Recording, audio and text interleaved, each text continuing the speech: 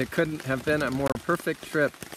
I hiked 2 days, perfect weather, and when I got to camp tonight and set up camp to put everything in, it started raining.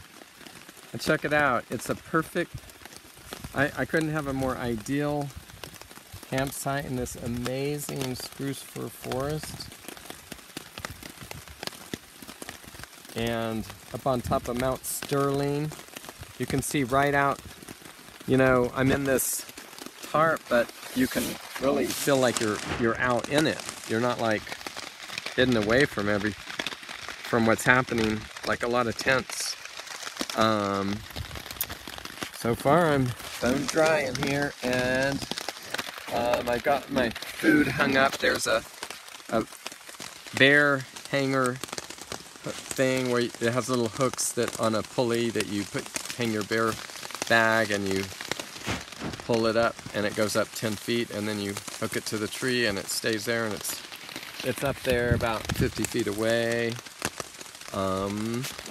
And I'll show you inside the tent what I've got here. It turned out like everything I brought just the right, I mean, I'm using everything I brought, and so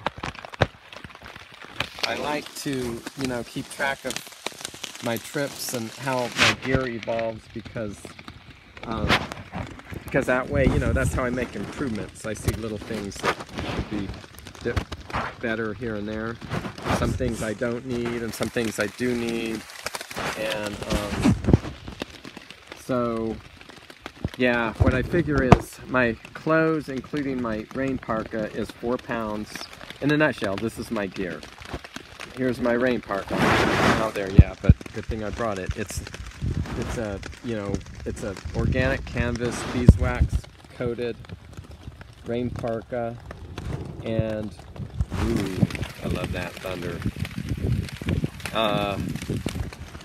So I'm gonna see how it works pretty soon.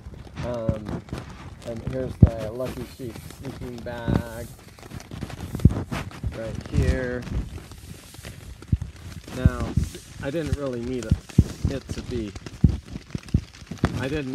a 20-degree rated bag, but the thing is, I don't have a bag that goes, I think it's about 50 degrees probably. This is where, so my bag is like more than I need for this trip, but that's okay, because I know it would work even if it was in the wintertime. I'd still be good. Okay, so there's a Lucky Sheep Rewilder sleeping bag inside a sil nylon stuff sack. Okay, and then here's the backpack all empty. Here's the Avazia energy tool with a first aid kit. So I figure my clothes are 4 pounds. My sleeping bag is 4 pounds. My tent is 2 pounds. My pack is 2 pounds. First aid kit is about 1 pound. And what else do I have? Food, which is about 8 pounds for 4 days. And of course water, which, you know, gets filled up and emptied along the way. So overall, the pack weighs, has been weighing around 30 pounds, give or take. Oh yeah, my pad, sleeping pad, right here.